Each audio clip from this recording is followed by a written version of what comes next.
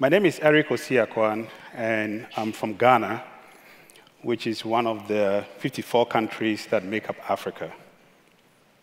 Before I start, I want to just do a reality check. Anybody in the audience that think Africa is a country, not a continent? just trying to be sure. Okay, so this is great. We're on the same page. So I'm going to tell you certain things about Africa that will probably be in your blind spot. The first is the size of Africa. Do you know that Africa is so huge that you can fit the United States in West Africa, China, Asia, and still have room for India and Japan? Yes, that's how big Africa is. Africa is so huge. Currently, Africa has a population of 1 billion. This 1 billion population is made up of 70% youth. And 1/3 of this is in the middle class. According to the United Nations, Africa's population is going to grow by 1.3 billion by 2050. So Africa is going to be an important marketplace in the 21st century. And this is the Africa Rising narrative. I believe that the African Rising narrative is a tech rising narrative. And I'll tell you why. In 1999, there were more landlines in the whole of Manhattan than Africa. Fast forward, by 2008, there were more cell phones in Africa than the whole of the United States. So within a decade, Africa actually leapfrogged the United States and went straight to mobile. Everybody was expecting Africa to industrialize, but she rather went straight into the information age. By 2014, as you see here, adult cell phone ownership in Africa was at par with the United States, countries like South Africa, Ghana, and Kenya, to name a few. So cell phones became very pervasive in Africa and became the basis on which most Africans saw the internet. And therefore, Africa's experience of the information age is significantly different from what you see in the US. Most Africans are seeing the web for the first time on their cell phones, and that's quite important. This cell phone explosion was met by the development of submarine cables. In 2008, I was part of a team that built the first submarine cable to connect East Africa to the rest of the world. Before that, Africa had just one submarine cable. By 2014, there were about 8 more submarine cables that had been built across the continent.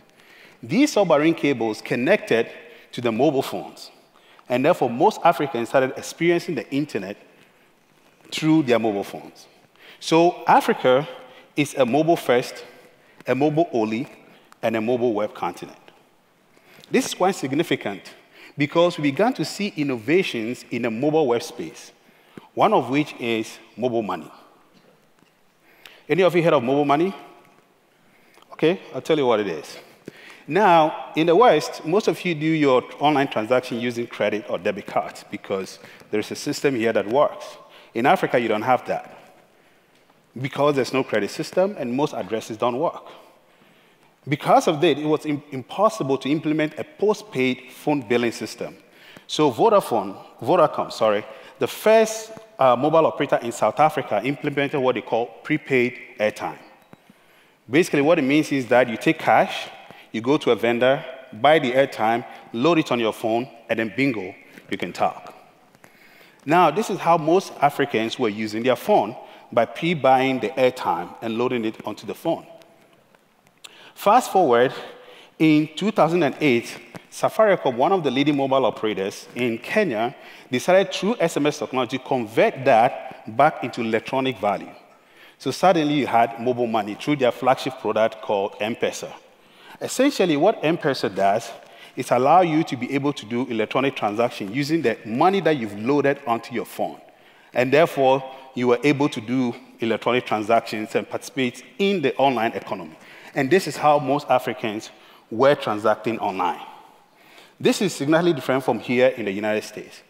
Now, most of these innovations were being built by Africa's youthful generation, what you call Generation Z. And so most of these entrepreneurs were using mobile to solve problems in their societies. We began to see innovations in areas like security, in areas like transportation, finance, etc. So the invasion of mobile that we saw was not just in financial services. It started creeping into all kinds of sectors. One of my companies, for example, Farmerline, helps farmers to use mobile money to do transactions electronically and to access the global market. Until then, they couldn't do this. So mobile started impacting different parts of African society. And essentially, this is how the digital economy started emerging in Africa, led by the Generation Z that I talked about.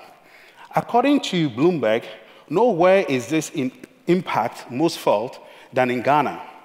In 2012, the value of products and services that are coming out of the information technology sector surged 239% in 2012.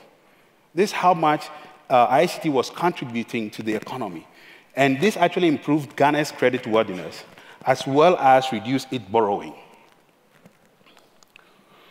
In 2015, the GSMA, which is the Global Association for Mobile Operators, conducted a survey looking at the impact of mobile in the global south. They concluded that while in Latin America it was 4%, and in Asia Pacific it was 1.4%, in Africa the impact of mobile was 6% of GDP. That's how much mobile was making an impact in Africa. So we've had the impact side of it. In the same year, another firm, a US firm, this time called Freshfield, decided to look at the performance of 40 telecom, media, and technology companies across Africa from 18 countries. And they concluded that the annualized returns of these companies was at 19%. This is more than 3 times higher than oil and gas. And therefore, the ICT sector was outperforming the oil and gas sector as well as the Africa MSC index. So there's no way you can tell me that the Africa rising story is a resource narrative. It's got to be a tech narrative, because the tech sector has been growing year on year since the last 2 decades that Africa adopted mobile. And we're going to see more innovations coming out of Africa, because this is just the tip of the iceberg. What you've seen so far is what I call the connectivity era. We're now going to see the creativity era, where the entrepreneurs are leveraging on this mobile web platform to create amazing technologies. And there are 5 countries that are actually leading this revolution across the continent that I would like to talk to you a little bit about today. So now let's see how well you know Africa. Ready for the test? Okay, so I call them the King's countries. We're going to use the positions and the flags to see how well you know Africa. So let's start with the one on the east. Which country is that? Oh, great, Kenya. So the first is K, Kenya. The I, the one to the west, the stream west. Hello? Ivory Coast, yes, somebody got it. Great, from the top. That's good. Okay, next to that is N. Oh, here we go. Everybody knows about Nigeria. Great. And then the next one is, if you don't get this, then I'll be very offended. The G is which country? Because I told you that. I'm kidding. And the last one is, so these are the 5 countries that I call the King's countries. These are the countries leading the digital economy in Africa. And I came to a conclusion, not because it's a nice acronym, but actually through extensive research. And when I did the research, I came up with 5 characteristics that makes this country stand out. The first is economic development. If you look over the last 2 decades, these 5 countries have had pretty steady economic growth between 2 to 8%. Of course, with some fluctuations here and there. We had a commodities crash, and some countries suffered a little bit. But generally, Ghana, for example, this year is estimated to grow back at 8.4%. The second criteria is that the telecom sectors in these countries are very vibrant. If you take Ivory Coast, for example, there are 4 mobile operators effectively competing to provide services to the consumers and enterprise. I already showed you the tech infrastructure. You saw the submarine and the terrestrial fiber cables circling the continent, which happened just in the last 2 decades. And then the 4th criteria is their entrepreneurial ecosystem. In each of these countries, you see an active participation of government research, academia, and civil society in making innovations happen. And you need this collaboration to make sure that entrepreneurs can survive and thrive. The last characteristic is the supportive policies. So, for example, in Ghana, the government set up what they call the Venture Capital Trust Fund, which is essentially to help activate the SME industry and startups by providing them capital, right? And we see this also in Kenya, where the government effectively bankrolled the submarine cable that we built. So these 5 characteristics make the King's country stand out. I'll now tell you certain things about them that make them unique. First is the Kenyan smoothness. I say Kenyan smoothness because today in Kenya, you can register a business, get a license, and do everything online, sitting where you are right now. If you wanted to set up a business in Kenya, you can literally do it within a week online. The next is the Ivorian persistence. In the last 2 decades, I guess you guys have heard about Ivory Coast having some civil unrest, but the country has persisted back and been able to recover. Last year, Ivory Coast was growing at 8.1%. And this is a country that was in civil unrest just about 4 years ago. Any of you encountered a Nigerian before? I think so.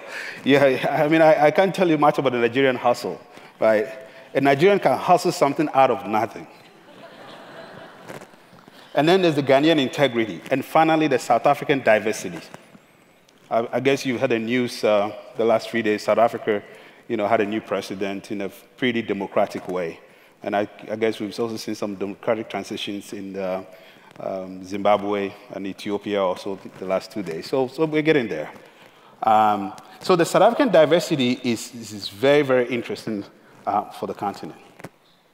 So the Kings are a representation of Africa. First, Kenya represents East Africa. Ivory Coast represents the Francophone countries. And these are the French-speaking countries. South Africa represents Southern Africa. Now, I'm going to tell you another very important fact, which is the ING, which is the name of the Dutch bank, and represents Ivory Coast, Nigeria, and Ghana. The population, the combined population of these 3 countries is about 300 million. That's about the size of the United States, the population of the United States. But sits on 1/5 the landmass of West Africa. Remember the map that I showed you of the United States fitting to West Africa? So it means these 3 countries are the most close-knit market in West Africa. And that's why West Africa is going to be a very, very important market to look at in the 21st century. Nigeria has produced Africa's first unicorn. It's a company called Jumia. And Jumia is really growing very, very fast. So, to conclude, I guess now you know how big Africa is. You didn't know that before. And you didn't know that Africa had so many cell phones than the United States. And so I think that Africa is going to be a very important player in the 21st century, leading a lot of the innovation that we see today. I guess in many ways you miss Asia. Africa is where Asia was 20, 30 years ago. Africa is the new market for the 21st century, and Africa's innovation is led by the Kings. Thank you.